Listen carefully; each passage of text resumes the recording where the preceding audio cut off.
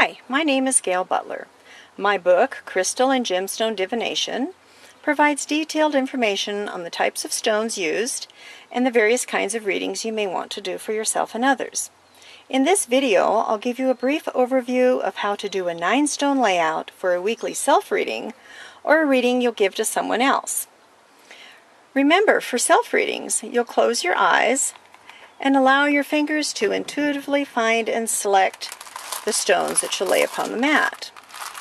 When reading for others, allow the querist to be visually and intuitively attracted to stones he or she will select to place upon the mat. You may also choose to read for others at a distance. The intelligences of the mineral realm are not bound by the limiting concepts of time and space.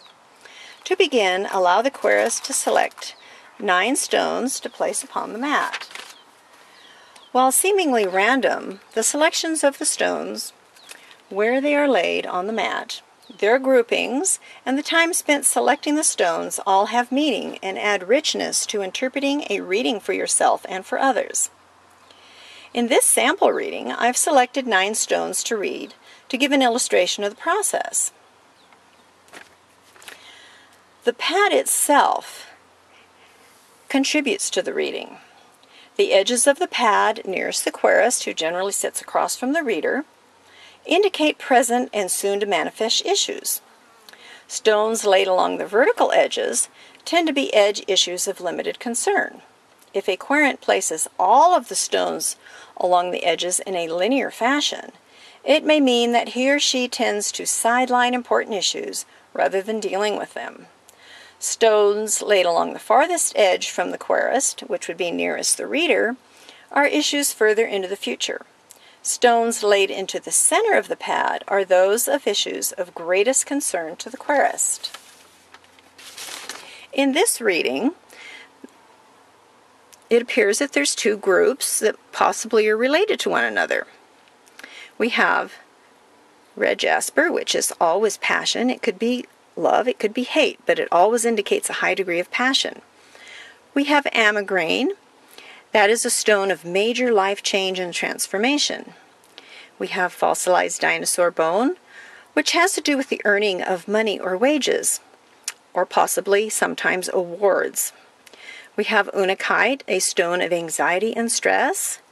Citrine indicates a yes answer and also positive changes, new beginnings.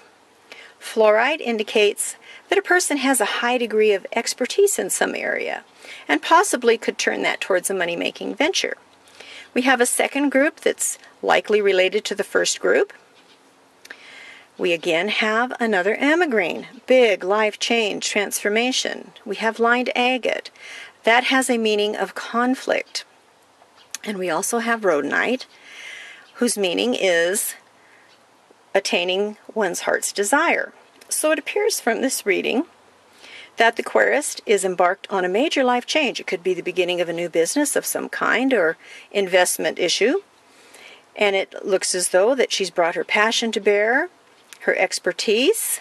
She will experience a little bit of stress and anxiety in the manifesting of this life's goal, but she's going to make a new beginning at it, and she has a positive answer to any questions she might have about starting this issue.